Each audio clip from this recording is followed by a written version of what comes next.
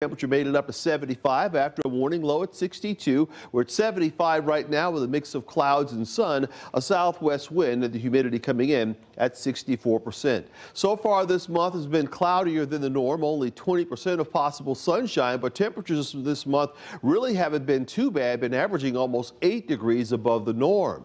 In terms of rainfall, it's been plentiful so far this week. We've had a couple of inches of rain, bringing a monthly total close to 3 inches, and that is about what we normally get during the entire month of October.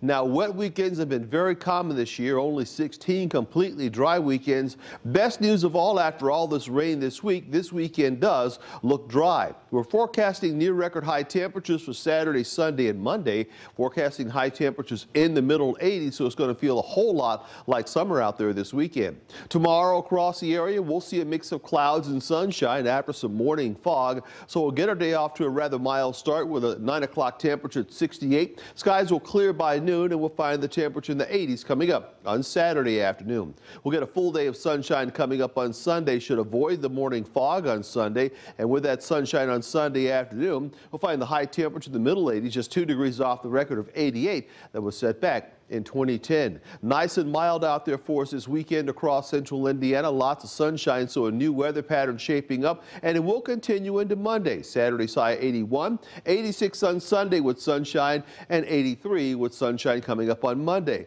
Our next storm system comes in on Tuesday. That'll give us a chance of showers with a high at 81. We'll stay dry and mild for Wednesday and Thursday with high temperatures in the 80s. Then cooler on Thursday as a stronger storm system comes in. It'll give us a better chance of showers and storms coming up on Thursday afternoon. Cooler on Thursday with a high at 7.